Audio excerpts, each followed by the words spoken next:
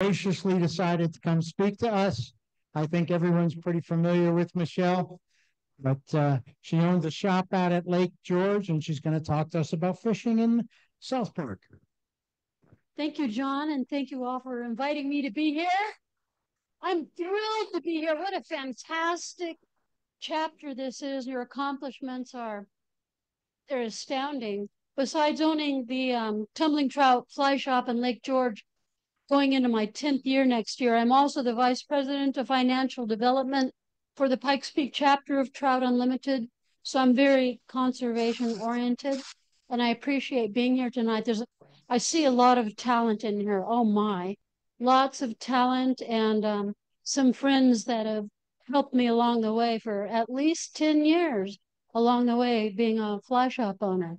So the talk tonight is on reservoirs, not streamers, not river fishing, not 11 Mile Canyon, not Phil Iwane's No Mercy Midge. Reservoirs and why you might want to fish them. Did you know there are 7 reservoirs in South Park? There's actually 8 reservoirs in South Park. Anybody think they can take a stab at naming the 7 reservoirs? Okay, you don't have to take a stab. I'm obviously going to point them out. Let's first just highlight it. Has everybody here been to South Park, Colorado? So it's a big, wide open valley. It's 9 elevation at the bottom. It's bound by mountains on the east and the west. Geologically, it's part of a rift system that has started down the San Luis Valley. It actually starts down in New Mexico, and the mountains are pulling apart, and these basins are opening up. It's opening up in South Park. It's opening up in Middle Park. It's opening up in North Park. And as the mountains pull apart, they pop up. The Arkansas River used to flow down the middle of South Park until the mountains popped up on the west side. I'm going to back it to the mountains popped up on the west side, and that divided the drainage between the headwaters of the South Platte and the Arkansas River. Just point being, it's a really high alpine valley. It's behind the Front Range. Here's Colorado Springs. If you're driving west to like to go skiing, who slides down the mountain fast when you can be skiing? I mean, fishing. All right. The whole headwaters, the South Platte, start in the South Park Basin. Now, when I grew up in Aurora, and I used to play the symphony. I played the bassoon. We used to go downtown Denver, and I saw this. This is in high school. I used to see the river down there, and I learned it was the South Platte. And then when I got married later in Victor, Colorado, my husband would take me to 11 Mile Canyon, and he said, "That's the South Platte," and it was flowing north. And he took me to Dreamstream. He said, "This is the Dreamstream. It's the South Platte." It was flowing south. None of this made any sense to me. Then he took me out to Lake McConaughey, and he said, "This is the Platte River. The north and the south come to a confluence out here." We're out seeing Cabela's back when there was one Cabela's, because we'd go out there to pheasant hunt or fish the tailwaters below Lake McConaughey, not Lake McConaughey itself. And eventually, I'm a geologist, I learned that the headwaters starts in South Park, and it hits 11 Mile Canyon, which is a geologic fault, and it turns north. And it heads north through Wildcat Canyon, Cheeseman Reservoir, Waterton Canyon, Chatfield. It flows through downtown Denver, and it goes on out, and its confluence is out by where the original Cabela's was.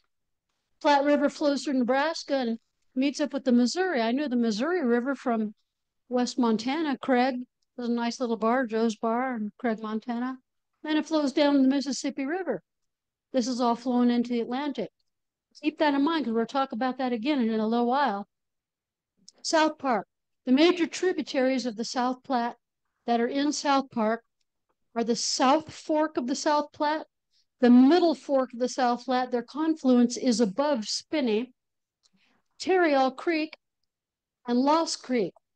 North Fork is along 285, and its confluence is down by the South Platte Hotel, if you know the road that goes back, or Foxton Road.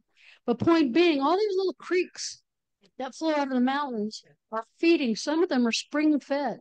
They're constantly flowing, even like right now when it's real warm and the waters down in South Park are getting scant and warm. You can go up in the high country and still have some nice flow in the little creeks because they're mostly spring fed, not just snow melt.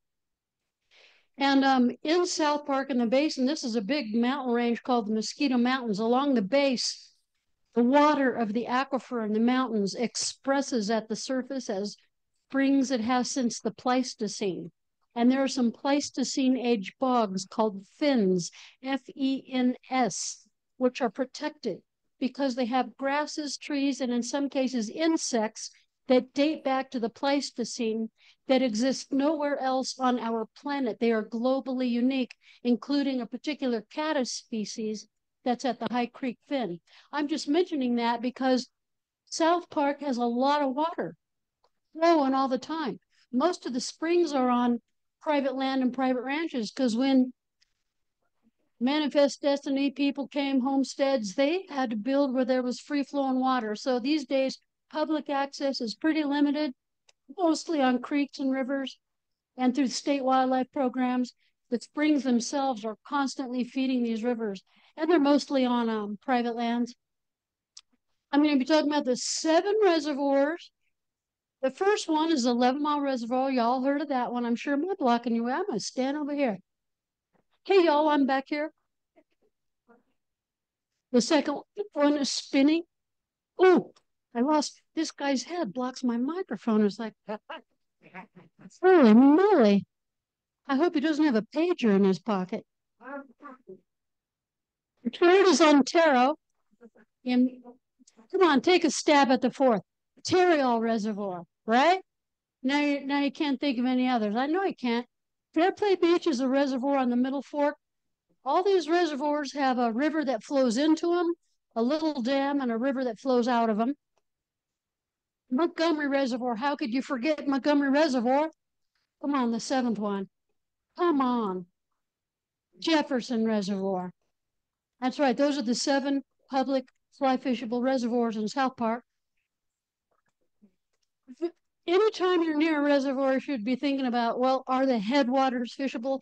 We all have family wants to go to a reservoir and they want to sit in a chair and they want to use bait and they want to kill fish. And if you're there with your family, you should ask yourself, what's the headwaters like that flows into this reservoir? Does the water flow out of the bottom of the dam or the top of the dam?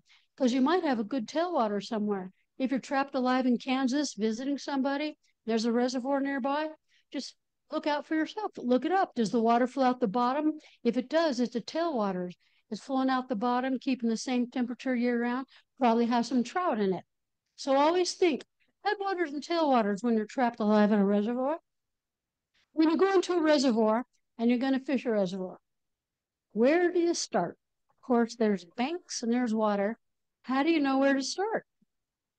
Well, first, you better decide if you're with people who are going to keep the fish or with people who's going to let the fish go. If there's wild fish in that reservoir, of course, we're going to be releasing them.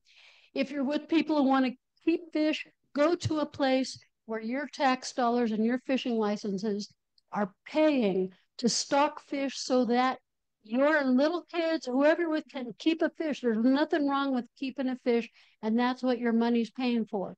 But you certainly should go someplace. Like this is my 92-year-old mother. She feels gypped if she has not got a platter full of rainbows. But you know that feeling you get when you release a beautiful fish, am I right?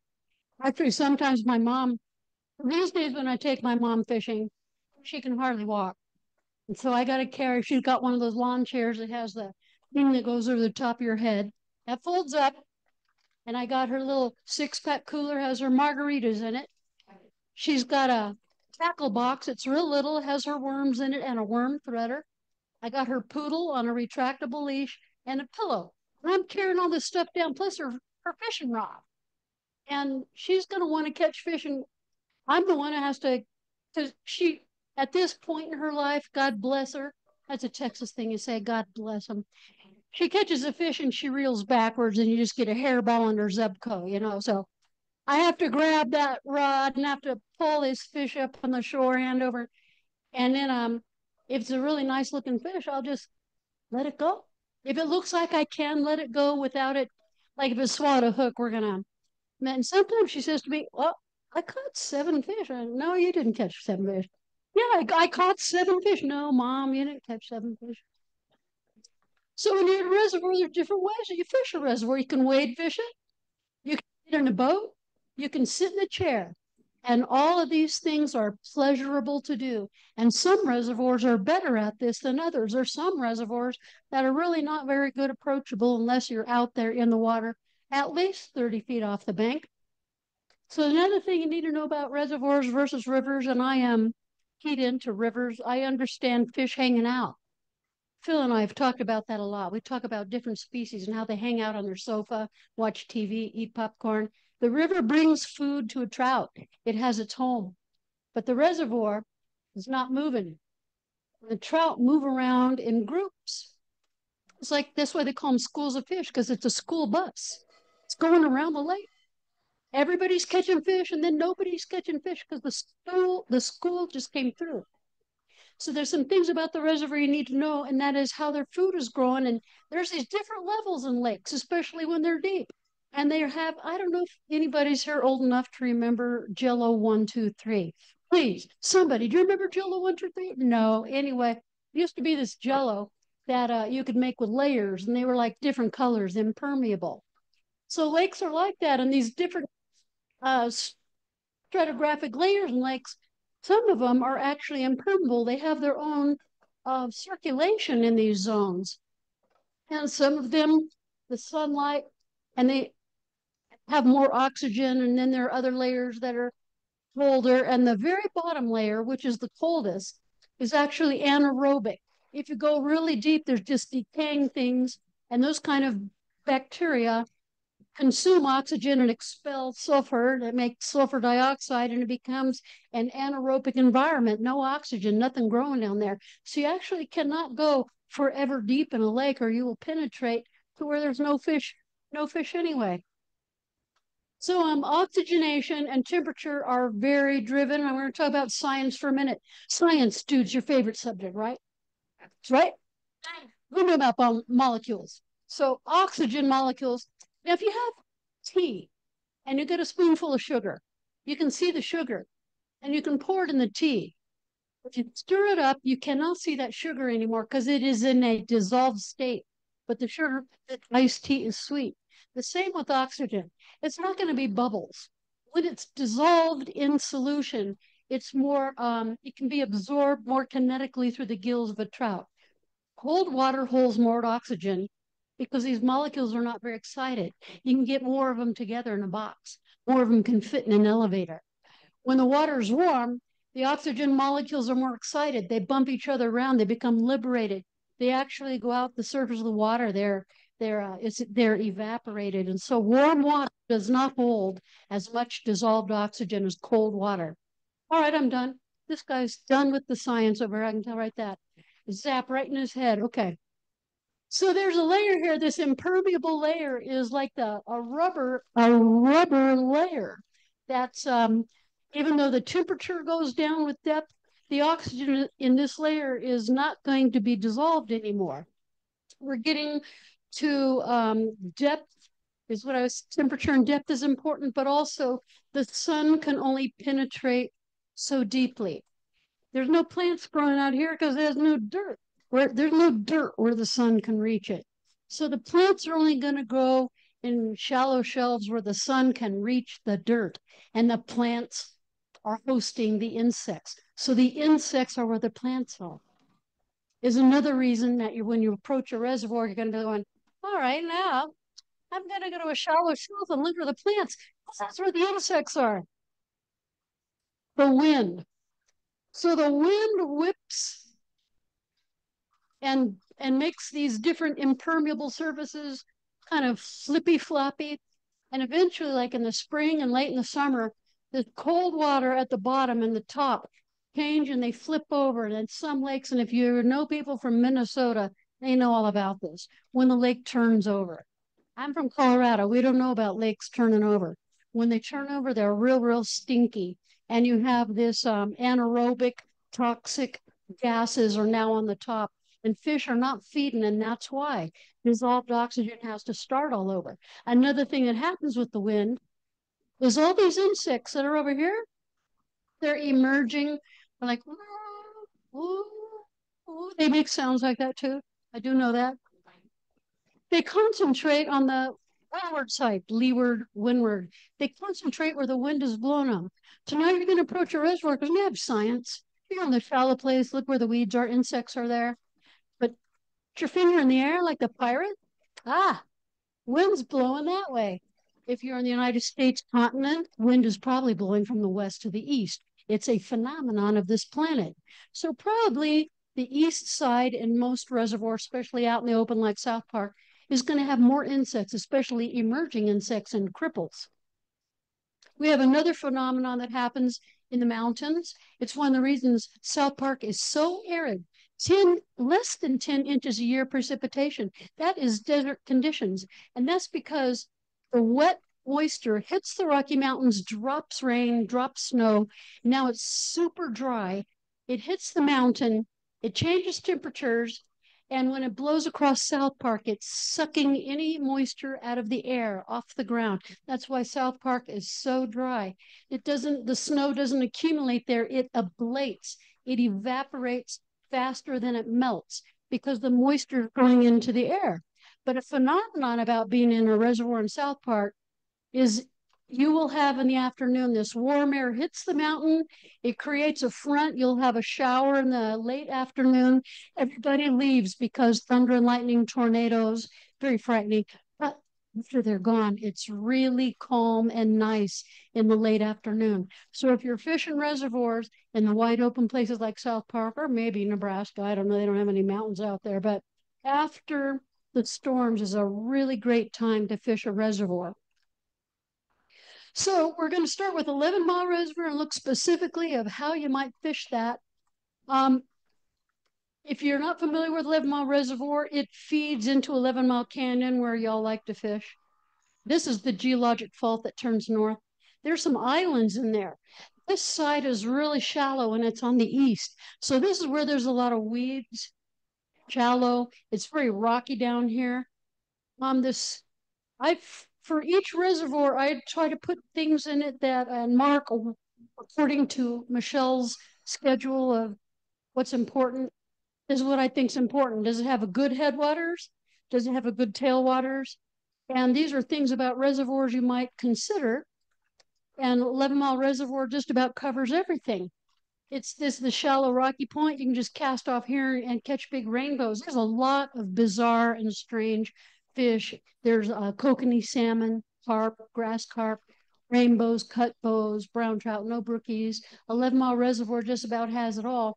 Now, this is a campground, 11 Mile Reservoir, and this is a good thing.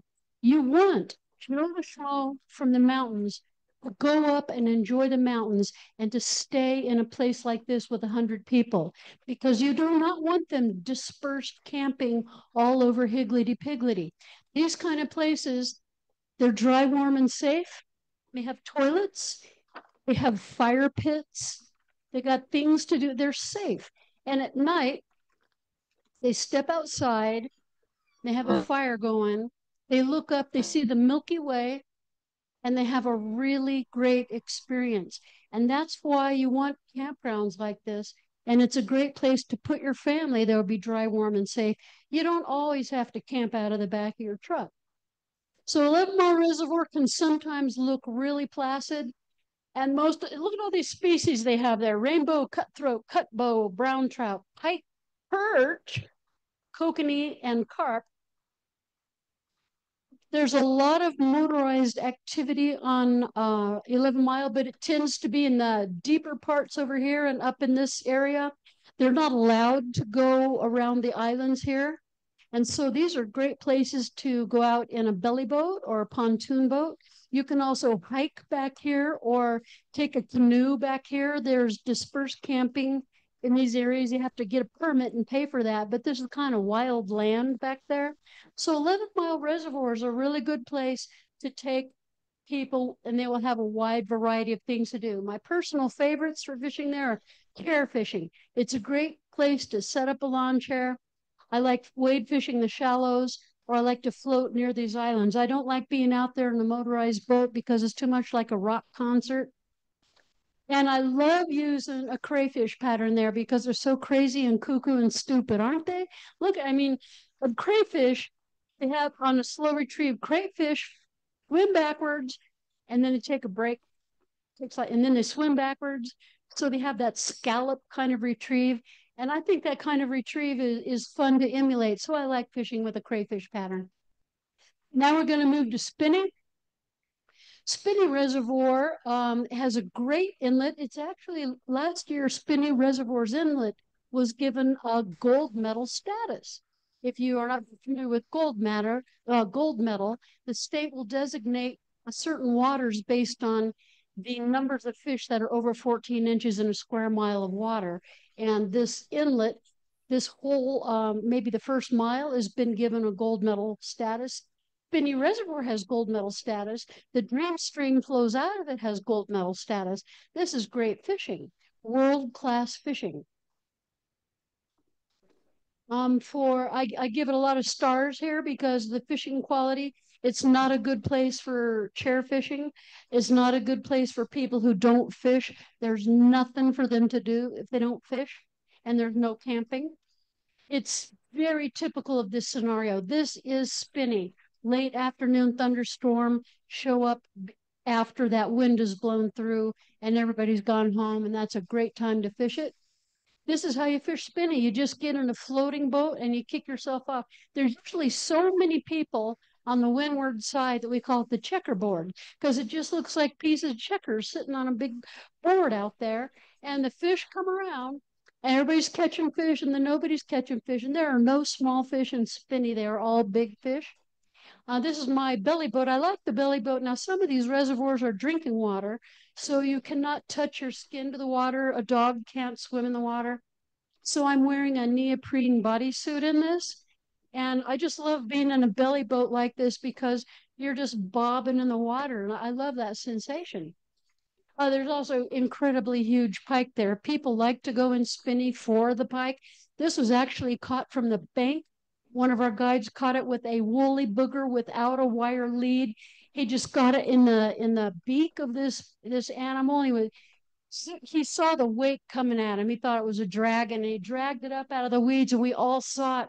And we all run. We're just yelling, back up, back. He dragged it up in the bank. We're all jump on it.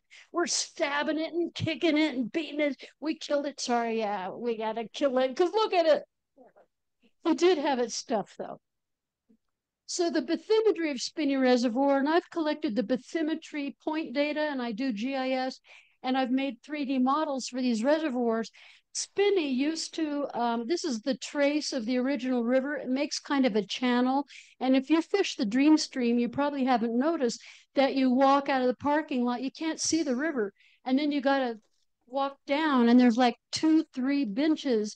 So the river historically has made it's an entrenched river.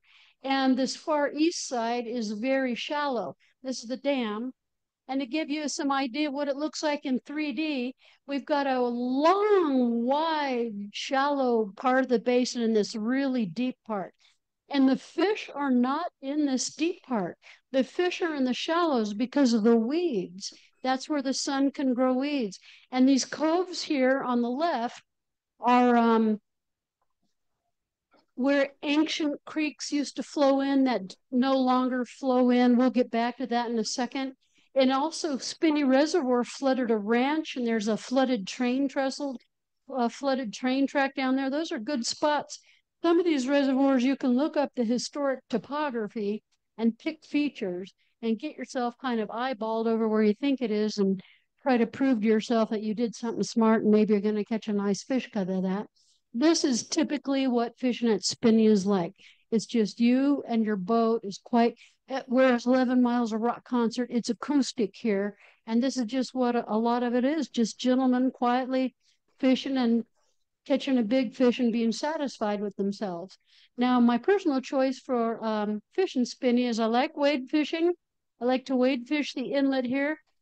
This is the Otero pipeline brings water from the Arkansas River into South Park, and it pours into Spinney right there. That water is owned by Aurora Reservoir. 80% of the water in this reservoir is comprised of Arkansas River water. I'll talk about that more later. I like to motorize fish near the inlet because there's broken off weed beds in there, and there's big trout in there, and there's also big pike in there. Landon Meyer's land is right here. He fishes, he fishes this inlet. We don't guide there because that man's on foot, and he only has limited permits area. We guide all of South Park. We don't step on his toes, and lately he's been guiding the North Bay up here. Now, if you've ever seen people fishing, what's it? That lake up in Nevada where they got the Humboldt trout and you climb ladders? Pyramid Lake. This is the exact same setting, and I want to take a ladder out there and be the first. I don't see why not, because it's a broad, shallow shelf, and there's big fish out there, and you get like chest deep, and you can still go. And if I had a ladder, I could see further, I could cast further, and do it. I'm not gonna do it this year. Maybe I'll do it next year. All right, my favorite pattern for spinny is an ice cream cone. It's a chironomid. The only thing you have to do at spinny is figure out the depth. Depth is critical. You just keep adjusting your strike indicator till you find the depth they're feeding at. It changes all the time. Once you've zeroed in on the depth, that's it. You're just sitting there catching fish all day. Ontario Reservoir, we're going to jump to that and blow through a few of these. Every time I think of a reservoir, I think of the inlet and the tailwaters. So the inlet is the South Fork of the South Platte, as is the tailwaters. Historically, there were 7 springs that were flooded when they built this dam. So ice vision is a real big thing there. And what you do is you take a historical topo map and you walk out here and you set up your hut over where one of those 7 springs are. And that's where the fish are. There's my big secret. You can have it, because I ain't going to go out there anymore, because oddly, the Ontario Reservoir is like a harmonic convergence for low temperatures. The record lowest temperature in the lower conterminous United States was 4 years ago at Ontario Reservoir, negative 56 degrees. That is not wind chill. That was and for some reason in this area, and I could digress, but I don't know what they buried there. So Ontario Reservoir has stars for floatability. There's not a lot of motorized craft. It's kind of a shallow reservoir. You can kick out anywhere and just be kind of static in your boat, and you'll see fish porpoising out there. They're real easy to catch. You cast, you see them rise here. You got to figure out what direction are they moving. You don't cast where you saw them rise. You wait till you see them rise again. If they rose here, then you cast over there. If they rose here, then you cast over there, because they're slowly moseying. And they're real generous. You don't have to be real clever to catch very big fish in Ontario. This is the South Fork coming out of Rough and Tumbling Creek. I spoke with somebody here, fish Rough and Tumbling Creek, but it goes through Knight Imler and 63 Ranch, and it flows into Ontario. All of this is public access. In the fall, the big browns move up into here. We don't like to target spawning fish, but there are pre-spawn and post-spawn large brown trout, and I'm talking like 20-inch brown trout in this water that has no riparian habitat. It is kind of a phenomenon there. The state record cutbow was landed in Ontario. This was during my lifetime, like when I had my tumbling trout fly shop. There are no little fish in Ontario. This is a very typical size. I guess they must stock big hens. She doesn't have a nubby fin. Usually when they'll clip the fin on a big hen when they let them out of the hitch. If you didn't know that, they will clip a fin on a hen to designate that that's a stock trout. But all the fish are big like that, real healthy, beautiful fish. Now this woman, Shirley, she's our carpenter chick up in Lake George. This is her first fish she ever caught. And we took her out in Ontario, and she thinks that that's what it is. You catch fish like this. And my husband in the back, because he did not catch a big fish up that Doug. So Ontario, my personal choices, I like wade fishing in the shallows and inflatables near the shore. I don't like to get way out there in the middle. I mean, I am a Colorado girl. I don't like being way out at sea. So Ontario, Callibatus and things that look like Callibatus. Callibatus have a thorax, a head, and a tail. Copper Johns look like Callibatus. This is an emerging Callibatus. Let's jump to Terrial. Tarryall, the biggest thing about Terra that I love that people don't know, everything's free. Free boat ramp, free camping, toilets, fire pits. It's just first come, first serve. It's very well maintained. They heavily stock it with cut bows, sometimes steel bows. There's a lot of fish just popping on the surface like popcorn. I take my mother here, except that it has a rocky pier there and she fell in, and it's a long story. We're not taking her back there anymore. But Imperial Reservoir has a lot of stars. The headwaters that flow into it are excellent fishing. It's downstream of a corporate hay field. They're putting up hay right now, which just means grasshoppers. The grasshoppers, they move out of the hay field when they're haying and they go to where the river is because the grass is tall there and the wind blows them in the river. All you got to do is like hold a hopper pattern over the water. The trout will just jump out of the water, take that right out of your hand. And they will. So that's the headwaters, and in the tailwaters, the spillway. There's three spillways in South Park. Of course, 11 Mile Canyon's a spillway.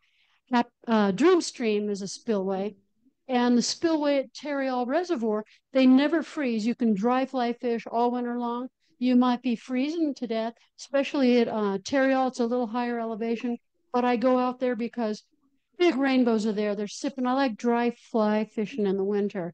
I love it. And that's a beautiful place to dry fly fish. And this is what Tarryall Reservoir looks like when we're guiding people in pontoon boats at Tarryall. They don't have to know nothing. We just put a life vest on them, put them in the boat, put my foot on them, and push them out in the water. Watch them float off. We tell they'd sort of figured out they've got some oars, they have some flippers in their feet. They get too far. I mean, sometimes you get a character, he just like keeps going. He just keeps going out there. And you're like, so I'm pretty good on the sticks, and I'll row out to the guys that are way gone. I have a dog leash on my pontoon, and I clip it onto them, and I row them back where they're supposed to be. But people catch fish all over, and they like mostly when you take people who've never been in a pontoon, but they just like paddling around. Fishing comes second. They really just want to paddle around. First fish, it's a little dink, but she's happy at first fish, and she's loving rowing around. First fish is an important fish. This is what Tarryall is mostly like. It has very big browns, which is nice. You can wade fish it quite easily. As I said, it was stocked. There are pike in there as well. And my personal choice is chair sitting or going out in an inflatable boat. For patterns, anything that's bushy, stimulators, that's a rubby-legged stimulator, that's a chubby, that's just a hairy pheasant tail. And this is the stupidest fly in the world, isn't it? Is that the stupidest? Who said, take your mop, honey, can I have a piece of your mop? Really? I don't even keep them in my fly box. I guess they're emulating a grub or maybe what are those? Yeah. But in any case, I think they're real dumb, so I don't fish with them. I don't even have them in my boxes. I'm a little bit embarrassed, but they work well. If you have these, you might have San Juan worms. And I also don't streamer fish because I like to see the fish take my fly. Anyway, we could digress. I'm not going to digress. Let's move up to Fairplay Beach. This is an awesome place. Most people don't know about Fairplay Beach because if you're driving from Hartselle, you come to a T intersection, you have to drive up to the stoplight to get to downtown Fairplay. You cannot see that reservoir. If you're coming from Denver over Kenosha Pass, there's that stoplight. There's a grocery store. You go in here to see Fairplay. You cannot see this beach. If you're driving from this way, there's a little bitty sign about as, well, maybe big as my laptop. And it says Fairplay Beach. Very small, discreet sign. You turn, and the road, you still can't see Fairplay Beach. And it looks like it's going through some people's yards and houses. And you're like, where is the reservoir? And then there's a dirt road that drops down. You still can't see Fairplay Beach. But you take your faith and you drop down there. Then you can see Fairplay Beach. Because you can see the middle fork of the South Platte. But you can't see the beach until you are upon it. And Fairplay Beach is wonderful, except there's no, you can only wade fish it. It's excellent wade fishing. The headwater should have a star here. The middle fork flows into it. and the Middle Fork flows out of it. And I'm going to be guiding there tomorrow, 7 o'clock in the morning, actually. Some people want to learn Tenkara. This is what this reservoir looks like. This is the inlet. There's another one over here. And they make a delta that's about knee high that goes out to middle. But between the delta and the bank, there's a deep trough. You can walk way out into the lake, oh, maybe about 100 feet. And then there's drop offs. And if you're with a guide, they'll stop you because, there's a color change. Some people don't know what that color change means. It's a steep drop off. There's troughs and steep drop offs, and there are lots of fish. And I was guiding this lady, I was guiding a group of ladies. They arrived at Fairplay Beach, set up a bunch of food, they set up a bar, then they put on their water, they had music, and we were fishing, like 6 of them were fishing. Her feet were stuck in the silt. She had a fish on the whole time. And when she released that fish, this is what that fish did. He sank behind her feet here, and he hung out, and he thought real hard about what happened to him. His feelings were hurt. Be careful not to step on the fish. Fairplay Beach, my personal choice is wade fishing the shelf or sitting in a chair. If I'm with people who have mobility issues, I definitely take them here.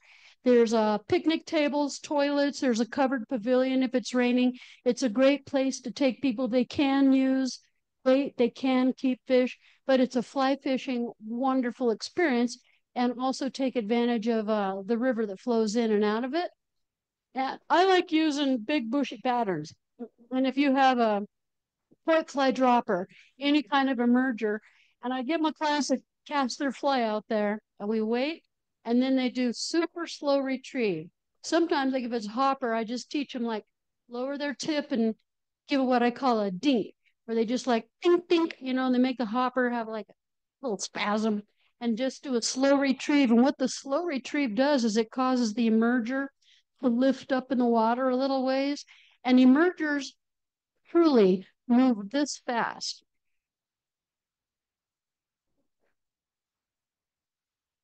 And when they hit the surface, they stop. Immediately their wings curl out, stand up, they step out of their truck, and they fly off. And that is the speed at which they do this. And I will enforce to you that when you see a big hatch going on, like right now, the big trico hatch, trout cannot eat bugs in the sky. They can only eat them when they're emerging, when they're stuck to the water or crippled, or after they have fallen to the water, when the spinners have fallen. It's the only time a trout can eat an aquatic insect. So when you see a hatch and you're not catching fish with the adult on the water, just try sinking adult. Let it be in the top foot of the water column, or use emergers, or wait until the spinner fall, and then they'll gobble up anything.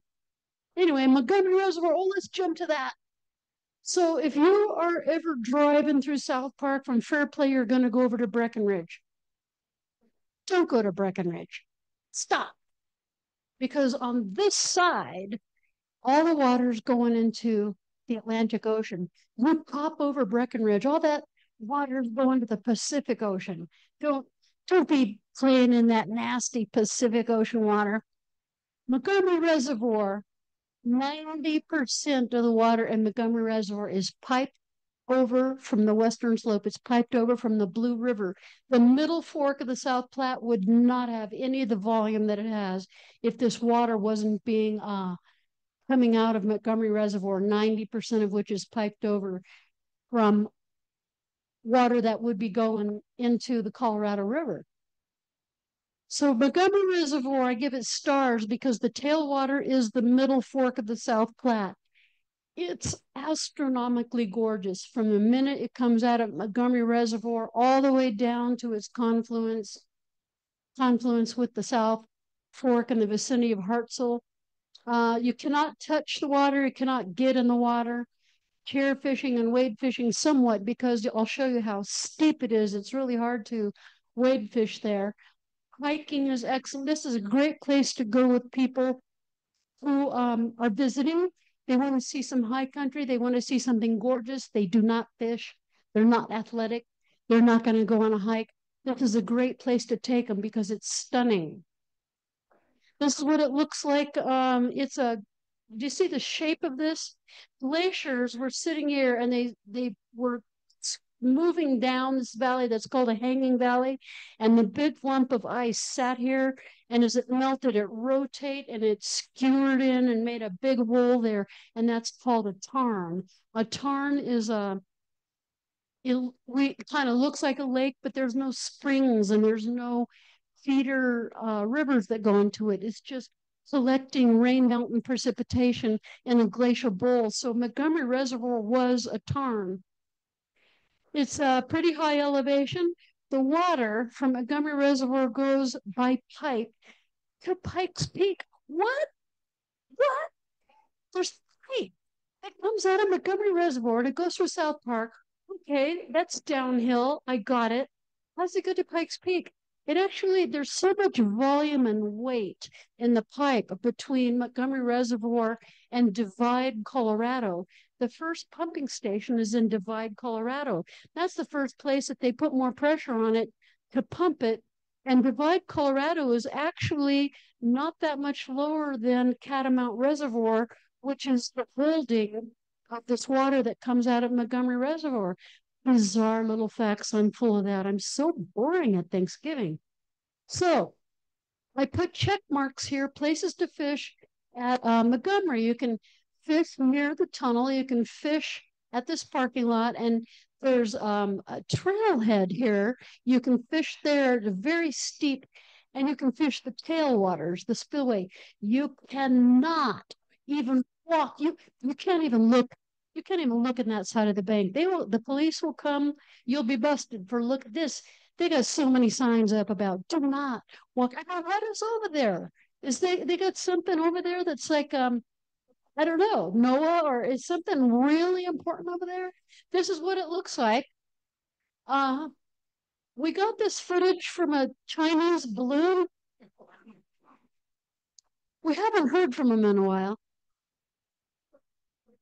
That was Montgomery Reservoir, my little choice of chair sitting or wade fishing. And a phenomenon with high country lakes, including high country beaver ponds and tarns, is terrestrials from down lower. And the reason is, if you've ever been on a big river like the Colorado River, the Arkansas, or even the Green River, at the end of the day, the wind blows up the river. And that's because the hot air all day is changing places with the cold air from the upper elevations. They switch places and the hot air goes blowing like crazy. You can put in where you took out if you're on the Colorado River in the wrong place. And so this phenomenon is it blows terrestrials the mountain. And those trout in those high country lakes know what? Even if you're above timberline, they know what a grasshopper is. They know what an ant is.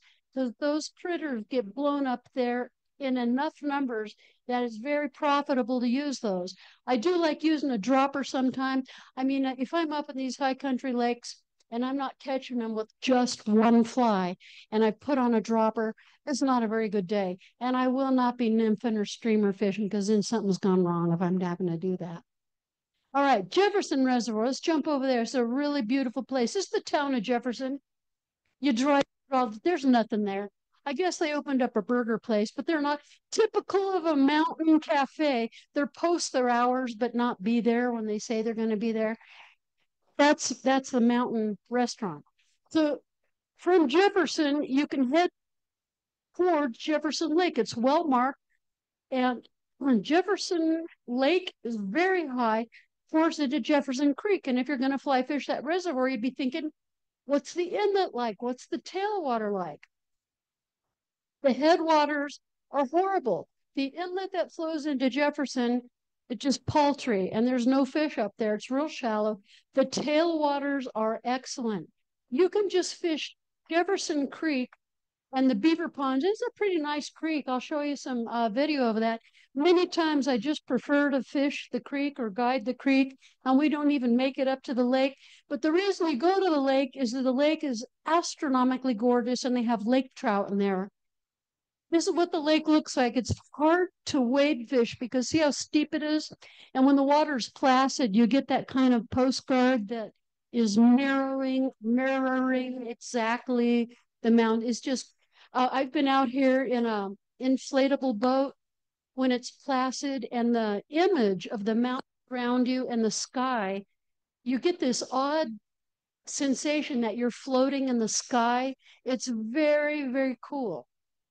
This is what the tailwaters look like. It's a decent creek, lots of beaver pond. Don't you want to fish that? That's exactly what you want to fish. If you're like me, I'd fish that.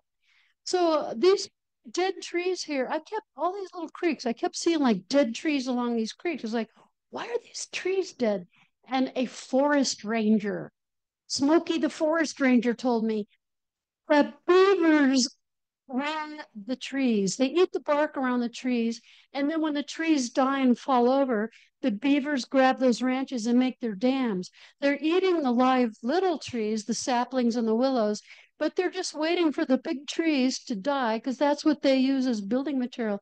So when you're along these little creeks and you see all these dead trees, you'd be looking for some beaver ponds. Here's a beaver pond. Now, if you do not see a moose on your way to Jefferson, you are driving too fast. Slow down. There's a lot of moose there. So if you haven't seen a moose, go there and drive slowly. You will see bullwinkle. Um, the species are definitely worth going there and not hard to catch. Lake trout, big silvery fish, rainbow, Colorado River cutthroat. I've been stocked there. Cutbows, brown trout, brook trout. You can have a grand slam there. Is another reason I take people there. Love getting a grand slam. And so for Jefferson Reservoir, my personal choice is chair sitting. There's a cement ramp that goes down. It's a nice incline, but it has a gate across it, no motorized fishing. But you can drag your boats down there really easily, and it kind of flattens out. And then that whole cove is flat enough to set elderly people or people with mobility issues or kids up. They're not going to fall in and drown there.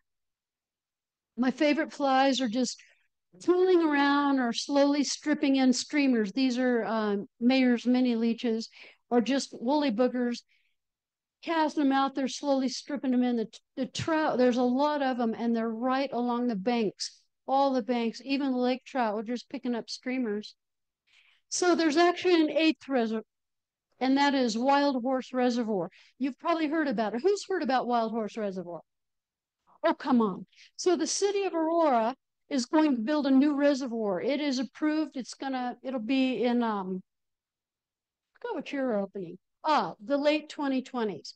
So the pipeline that currently feeds Spinney right here, they're going to divert it and put a larger, deeper reservoir here called the Wild Horse Reservoir.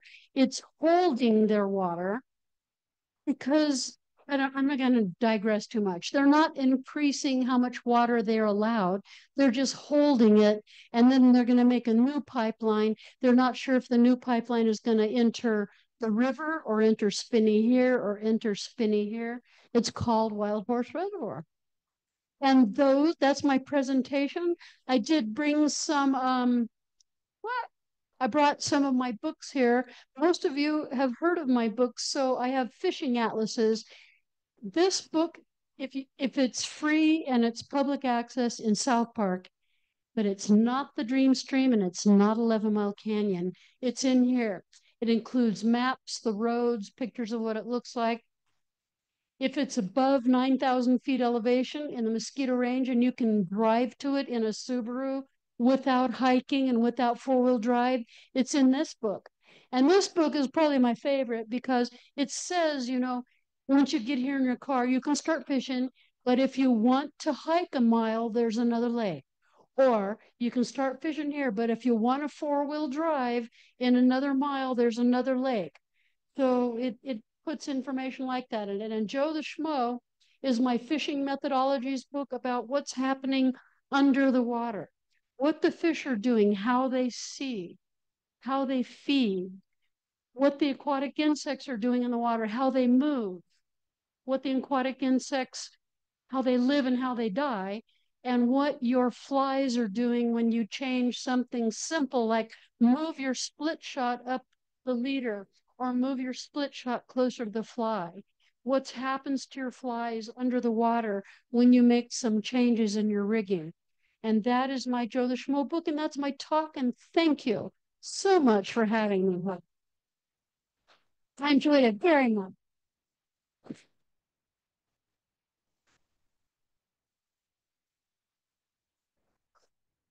Do you have any questions for Michelle?